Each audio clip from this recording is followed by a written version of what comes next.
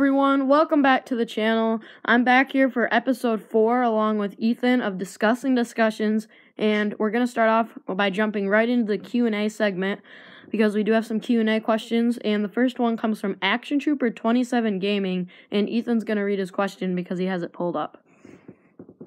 Alright, so Action Trooper 27, thank you for your feedback, and so here's your question. You asked, what direction do you think you are going as a content creator? Do you think you are moving toward being a gaming content creator? So Yeah. That's like if we're going towards gaming on this channel. Yeah, so this channel that you're going to be watching this on is obviously Miles Bricks. This channel's been known for its Lego builds that I post on here more so than anything. Most recently, I've been posting some gaming videos, and I can see why Action Trooper would start to think that, because obviously my last 4 or 5 videos have been gaming, and maybe one of them have been Legos. So I completely understand where he would get this idea from. But I will say I'm in the development of making a channel for gaming, and I'm planning on having the first video ready this Friday for that channel. So I can't guarantee it. The video's taking longer to produce than I thought it would, so I'm a little concerned I'm not going to have it ready by Friday. But anyhow, I do picture myself moving it towards a gaming creator because obviously that's something that I want to do, but I also am planning on keeping my Lego creator. That's why I'm moving my gaming content to a brand new channel where hopefully I'll be able to show off my gaming content on there. That way I'll be able to show my Legos and my gaming in 2 separate channels. So yes, I do see myself going towards Legos, or towards gaming rather. I see myself moving towards being a gaming creator, but at the same time, I'm definitely going to be sticking with Legos, at least for now. But don't get any worries, guys. My Lego content is not going anywhere. So yeah. Alright, and also remember, 3 more subscribers away from the Fortnite party. We will be playing creative together. You guys get to pick whatever you want to play. We could do box fight, we could do zone wars, we could just play regular creative together. And remember, we will try and keep it as fair as possible so everyone gets the same amount of time together. And remember, you have to be subscribed to be able to play. We can't really scope everyone out. It's kind of hard to do that. So please be honest with it. So everyone, Yep. You have to subscribe to play. Yep. So once we do hit that 50 subscriber mark, and we'll make an announcement video. We'll probably have a certain time span that will last for about 2 hours, maybe 2 1-hour scheduled times that you guys will be able to join in and play with us. We'll just be playing creative, and we'll have our mics on, and you guys we'll most likely be streaming it, and you guys will be able to comment in the live chat what you guys want us to do, and I'm honestly pretty excited for it, so let's get 50 subscribers. So yeah. And here, Miles, I actually have a question for you now that we're in the question and A. Yeah. So we do have a question prepared that we're gonna ask each other, but first, do you think we're ever gonna do Discussing Discussions live? Because I feel like that would be better, because we'll have live questions. We'll be able to have our reaction to the question right on the spot, right when we're reading it. Yeah, so guys, if you guys didn't know, when Discussing Discussions was originally being developed, it was actually made to be a live stream once a week, is originally what it was developed to be. But as you guys may or may not know, you have to have 1,000 subscribers to stream on anything other than PlayStation and computer, and I don't have a computer streaming system, and it wouldn't really make sense to stream it on my PlayStation, so pretty much Discussing Discussions, because of that, had to be a pre-recorded session and then posted later on, which is actually what happened. And we, in the future, if this channel ever does get 1,000 subscribers, we'll definitely, and this series is still going strong, we'd love to stream it, but for now, we can't really do that. So that's the answer to that question. Yeah, but Discussing Discussions, in my eyes, it's a way for us to communicate with the fans, that's like our own little talking sessions. Since we're having this social distancing, we can only really call each other. So yeah, it's kind of just a way to hang out with you guys, and you guys have the freedom to ask us any question you want to. So that's the only reason why we had the idea of live streaming, so then we could talk to each other and do stuff like that on live chat. So Yeah. that's for that. Yeah, hopefully in the future it can be made into a live stream format. But for now, we're getting views. You guys are liking. It's been proven that you guys like this format as well. So I don't feel like we're really in any rush to convert it to live stream, just because you guys don't really seem to mind that it's not a stream. So yeah, let's get on to the final question. Alright, so the final question that me and you were talking about just now was because since we didn't have, we're only getting like 1 or 2 questions a week, we've been thinking about asking just each other some questions. What was your favorite Fortnite season? And now I know you haven't played that much. Yeah. So, I've played several seasons. Guys, if you didn't know, I'm not, I would say I'm new to Fortnite, but I've played it for maybe a year or so. I'm not an OG player by any means. I'd say I'm experienced with the game, but I'm not like experienced. I'm pretty sure I hardly played in the old map at all. But I actually started playing Fortnite in Season 9, which everyone's always telling me, oh, you should have started in Season 8 because of the free Battle Pass and everything.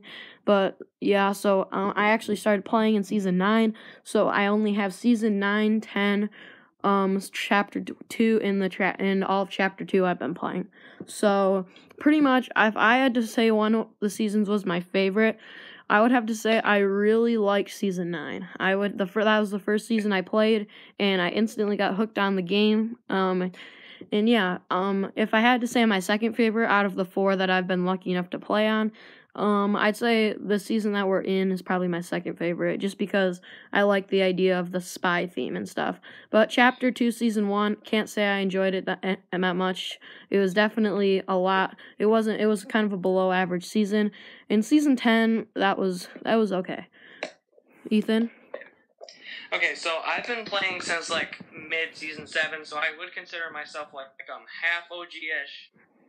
But Season 7 wasn't my favorite. The planes kind of ruined it. It was pretty fun because that was when I was first experiencing the game. That's when I didn't care about getting all these wins, get V-Bucks, skins, and stuff. That's when I was just having fun with the game. Not that I'm not having fun these days. It's just I'm more serious about Fortnite now. I'm trying to get wins all the time. I'm kind of gambling a little bit with my skins, taking a risk. Like, should I buy this skin? Because I don't know if there's going to be more good ones. But so, anyways, my favorite seasons was I have 2 actually. One of them was Season 9. So like yours, Miles. Yep. It was because that was when they did 14 Days of Summer, which was one of my favorite things about Fortnite, was the 14 Days of Summer. Like, it was kind of like an event thing where, like, there was challenges.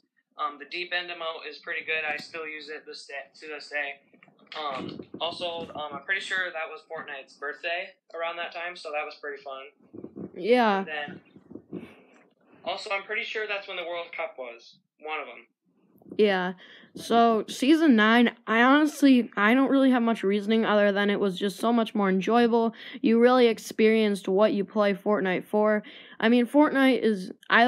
I always thought of Fortnite when I first got it as a game. It didn't really matter if you won. You were having fun. Yeah. You were having fun even if you got last place in the game. Because Fortnite, there's a time, in Fortnite, it was super fun, They had all sorts of fun grenades, and you could literally just have fun and not care if you didn't win. Now you have all these sweats playing Fortnite that have to win, and they literally are just going crazy. Yeah, the reason Fortnite's kind of declining down the gaming charts is because it's filled with sweats. It's not old Fortnite was great. They had weekly updates. There was a bunch of events, but ever since the end of Chapter 10, which by far was my favorite. The end event was It was the best event I've ever seen. It was so cool to watch. But now there's monthly updates where it's just every month.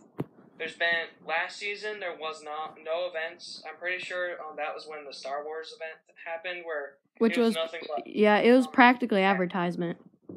Which was pretty bad. the only good part that came out of it was the new Star Wars weapons, which kind of got old super quick back then. And still, like, I'm not a big fan of lightsabers right now. They're super annoying. They're kind of like a nerfed Infinity Blade, which also not my favorite. Yeah, I would agree with that. So yeah, guys, also another thing that I was kind of thinking about is if you guys want us to like review the Fortnite patch updates every month, I'd actually think that'd be kind of fun. But, you know, especially these last 2 seasons, the patch updates have been kind of boring. Not gonna lie. Like they're not telling us what happens. I love the idea of the updates are now happening at 2 o'clock in the morning. So like players like me who just wake up and just want to play the game, we don't have to wait for an update. Yeah, I love that too. Yeah. But the thing is, they're not telling you what the patch updates are. They're just updating the game. Yeah. Just randomly. So they do tell you that day if there's going to be downtime or not, but still, Fortnite was so much better back in the first chapter 1. Yeah, so pretty much the only patch updates that we've received that I would consider good and worth the update is the Kingsman and the crash pads. That made for a lot of memes, and I know a lot of YouTubers, the big YouTubers that stream Fortnite all the time, I know they really appreciated that patch update because recently it's been kind of rare that we get those fun, interesting things. I know a lot of people are doing funny memes with the crash pads where they're launching people out of this final storm and stuff. And that's what you're playing Fortnite for, is those fun things like that. Because just the fun. Fortnite's just about having fun and expressing yourself on video games. Yeah, and the one other update, I'd say that definitely people enjoyed and were happy about was when the yacht was turned into Deadpool themed. That's probably the other patch update. That was also the same week that the Deadpool skin was released, which I know everyone went crazy for. So yeah, I think we should move on to the next segment. And also, I was thinking maybe if we get a certain amount of views, we should do Party Royale for a vid, like a live stream or something. Yeah. Because me and you, we played Party Royale. We had a lot of fun. That's one of the things that makes Fortnite good is they have those small little things that make the game so much more enjoyable. It gives you more freedom. Yeah, guys, comment down below if you want us to live stream some Party Royale. Now, obviously, if we did this, we'd be extremely late in the game. A lot of YouTubers have already streamed it, but this would mostly be for fun if you guys are interested in it. So, yeah, let's get on to segment number 2. Right, the next segment is news about us. So, like, what new stuff that we've been doing on the channel, new stuff we just do in general to, like, keep us from going insane during this COVID-19 house arrest thing, which is driving me crazy right now. Yeah, so I'm sure, guys, obviously, I'm not sure about Ethan, but you guys could me specifically, I'm sure you guys watching at home could kind of predict what I do, judging by my content. You guys could probably predict that I like to build Legos in my free time, as well as play Fortnite, and you'd be pretty much correct if you said that, because that's the exact things that I do on my channel, and those are the things that I enjoy, so I do it on my channel. And, yeah. So, like, yeah, we play Fortnite together a lot. When I mean a lot, I mean a lot. Like, we play like 3 hours at a time.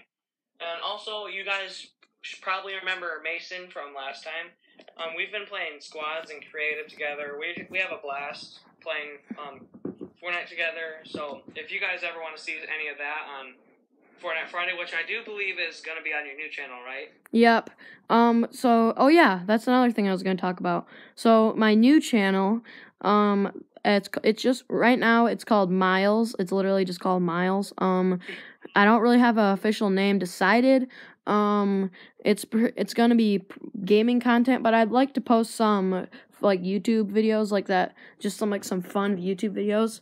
That kind of branch outside of the box of what you're used to seeing out of me. Like, me and my siblings have thought of some fun outdoor videos that we'd like to film someday. And when I'm eventually ready to show my face on YouTube, we're gonna be doing some of those kind of fun videos.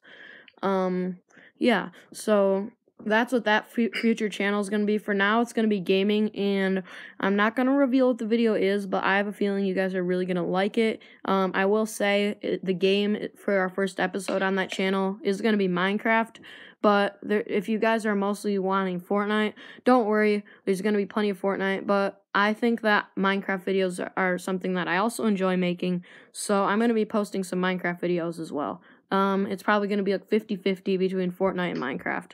But yeah. Alright, one more thing about your new channel. How about this? Fans in the comments, type in what you want the name to be. We'll pick the funniest one that we think is the best that also relates to his channel, but also is like kind of a joke-ish. So if you agree with that, Miles, we'll do that. Like, say they just type in whatever they want the name to be, and we'll just vote on the best one that we see. Yeah, I mean, this channel's obviously pretty small, so when I've ever done voting things, we've maybe gotten at max 10 votes for something.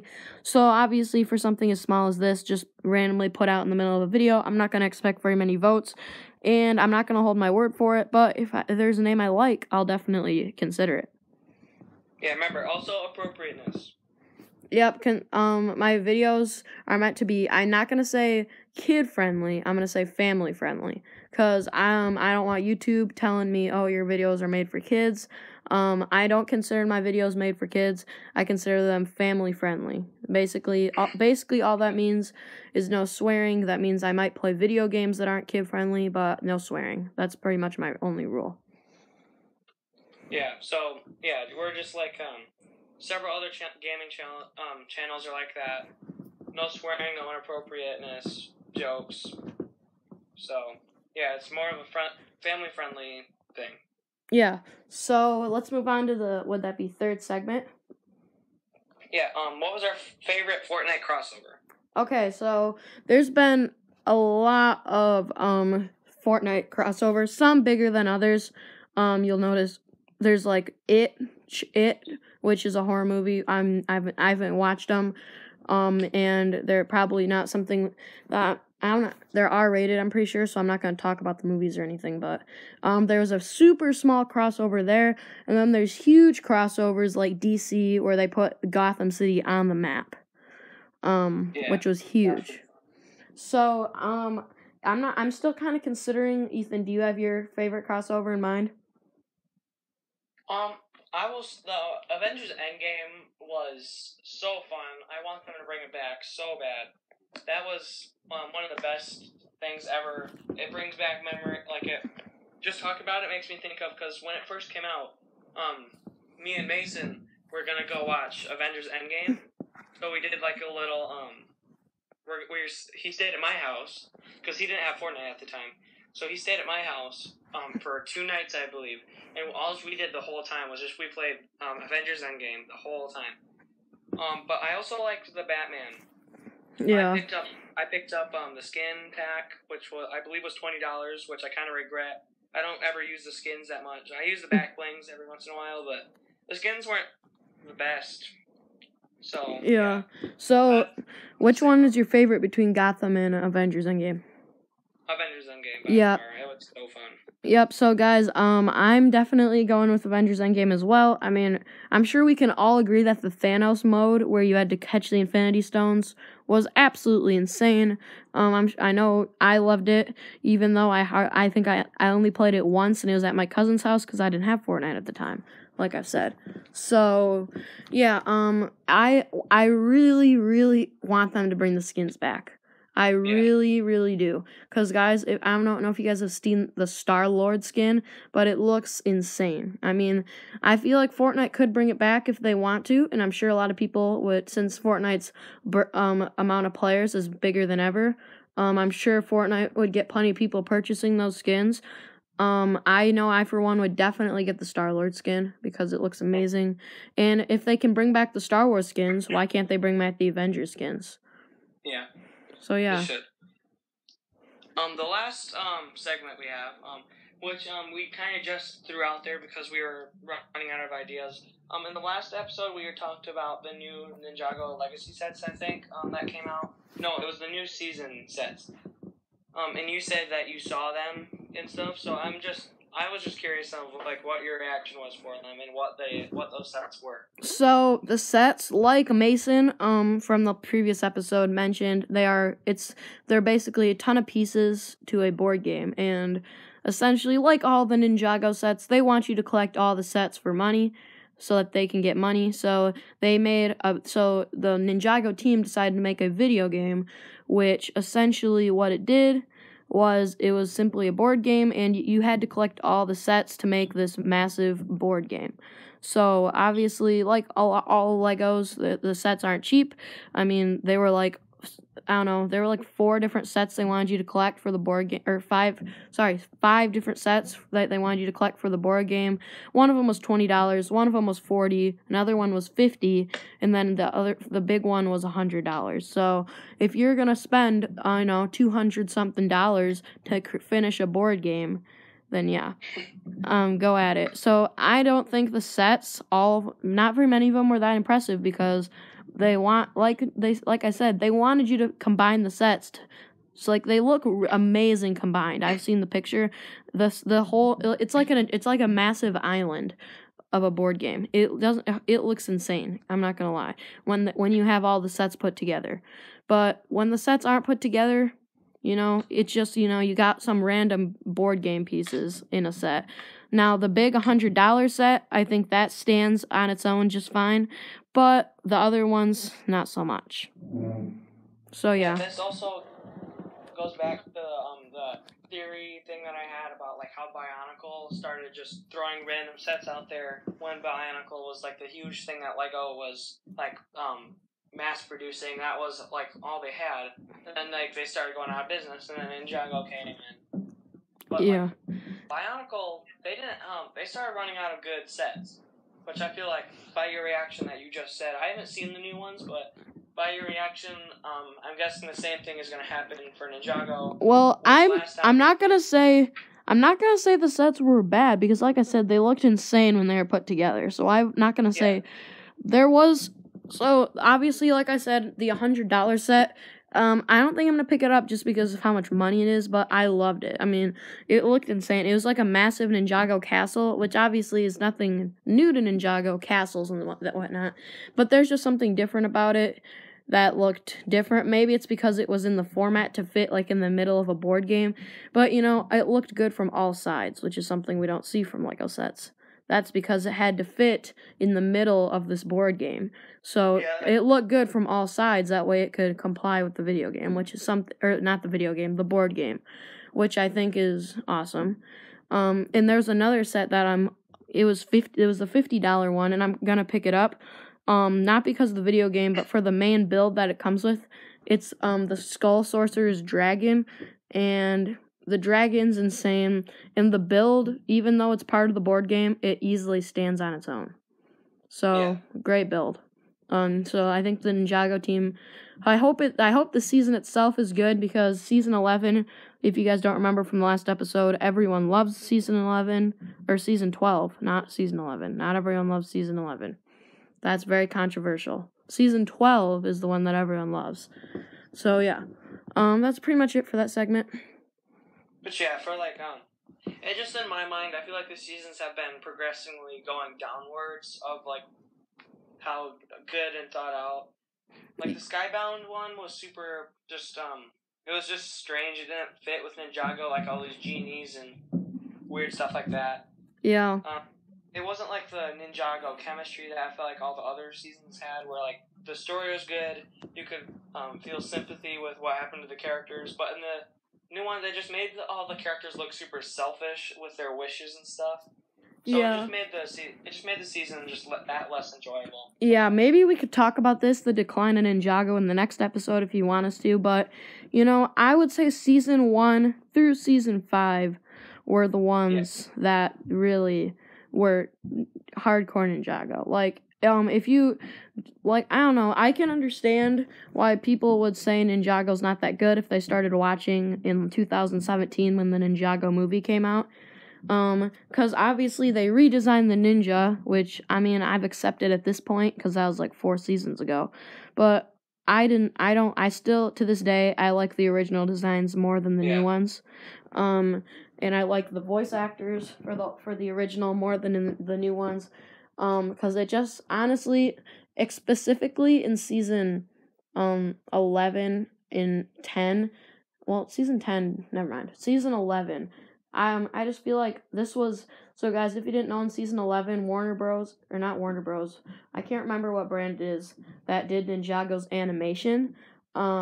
They switched the brand, so now Ninjago takes a more anime approach to their designs, which I do not like. So you guys will notice sometimes, like I know some people support the anime, so you guys will notice that in the most recent Ninjago seasons, some of the episodes have been like completely anime style.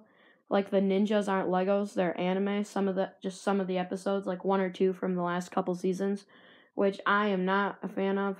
I honestly, this happens to every TV show, but I just feel like it's not Ninjago that like, it just doesn't seem like the Ninjago that I'm used to seeing. Yeah. Yeah. I also feel like Ninjago, this may be just because I'm getting older, but I feel like Ninjago is just getting a little bit more childish. Yeah. Which that might come just because obviously I started watching the series when I was a little kid. Now I'm a teenager. That might definitely affect that. But I feel like just in general, they've been taking a kid approach because they're trying to draw in kids to watch it. Yeah. So, like the seasons like the Sons of Garbodon and Hunted, those were great seasons. They made it so like it was super like it was like more of a violent approach, but still a child friendly ish thing, which I liked a lot. It was super entertaining to watch, like Garbodon destroying the city. I know it sounds kind of weird, but I'm like, that's like the kind of stuff that I watch just normally. Like superhero movies are like that, where like they're violent but they're family friendly still. Like they have that little. Yeah, Ninjago, like specifically in the more recent seasons, I feel like Ninjago kind of goes back and forth with this. Sometimes they take the kid, because obviously, guys, you'll notice that none of the ninja or any major character in Ninjago's ever been officially killed, and that's because because Ninjago is Lego. Profit. It's Lego, and there's a rule for shows that are Lego, and even if adults watch it, it's still intended for kids. So they have rules where they can only go so far with the child. They still have to stay within child measures. Yeah, Garbodon, I feel like, is the only major character who's actually died. He died way back in like season 6 at 4. Like the possession one. Yeah, and they did a great job of wrapping that up. Like season 4 and season 5 were the best 2 seasons to ever come out of Ninjago. Season 4 and season 5, I actually bought both the discs and have them in my room because those seasons were just so better when you compare them to others. I mean, it's not even necessary that they're dark seasons, but they just did a great job with the story. I mean, Moro, obviously a fan favorite villain. Chen, not necessarily he is a fan favorite, but just the idea of stealing the powers and using them to destroy Ninjago, I think is definitely a good storyline and something that I'd like to see something similar to that come back in the future. But yeah, Ninjago, not to be like criticized, I love the show. I've been watching it forever. You kind of gotta step up your game with your villains. The villains haven't been that good recently. Yeah. Like Garbodon and Pythor and Chen, those 3 are my favorite, and Moro. Those 4 are my favorite villains in the entire show. They've had their good share with their time as a superhero, and then like their super villain, and then kind of like their death thing, because Garbodon, he died, but he's back, and then Moro died, and then he came back for the Day of the Departed, but then he just died again, and then Pythor, he fell off a cliff and we never saw him again. So. Yeah. So, Unagami, the most recent villain for Ninjago, I think I mean, a lot of people really like him because he wasn't really a bad guy. People are just like, oh, he was just confused and he didn't understand why his creator, because he's not a human, he's a robot, he doesn't understand why his creator abandoned him, and it's because he was too dangerous to sell copies of him. So And so he was mad and was trying to destroy Ninjago and everything, and trying to create a game to suck people into and everything. I feel like he was a strong villain until we found out he wasn't a villain at all. He was just trying to figure out why he wasn't sold or whatever. That's just weak. I mean, he's honestly, he comes off as super evil right until the final episode, which still was a great episode, but then he's like, I was just confused, and then that's it. And then he's all of a sudden on the good side. Sure. So guys, I hope you, that's all we have for today. I hope you guys are enjoying this, we're taking a longer approach of discussions. Like, last episode was almost 20 minutes long. This one is almost 30 minutes long. Oh, wow. So, okay, yeah.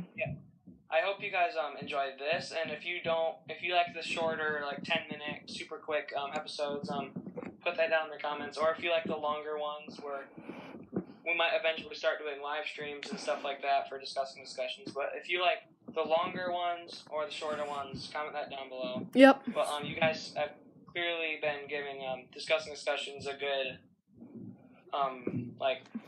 view. It's got good views, it's got good ratings, and yeah. So we'll see where this leads.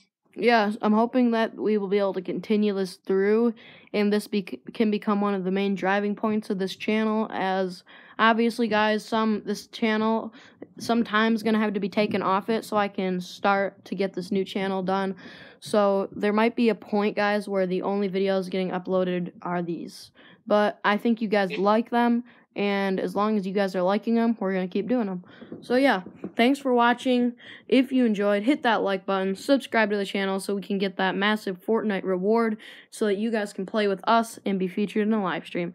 So yeah, thanks for watching, and we'll see you guys next time. Bye-bye, everyone.